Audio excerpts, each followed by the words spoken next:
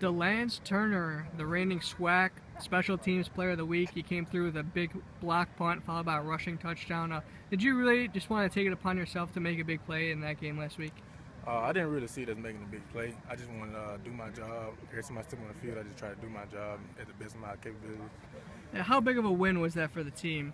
I think every win is a big win. We come out here every day, work hard, try to get better every day, make our record a little bit better so we can get back to Houston. You guys have a bye week coming up. What's a typical bye week for you guys usually like? What do you guys usually do during the bye week? Really, I mean, we come out here, we get some work in. We try to let all the hurt guys get healthy a little bit, give the young guys some reps so they can be ready just in case somebody else go down.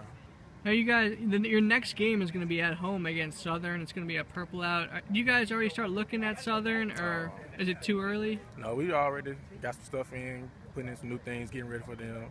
We get 2 weeks to prepare for them, so we should be ready.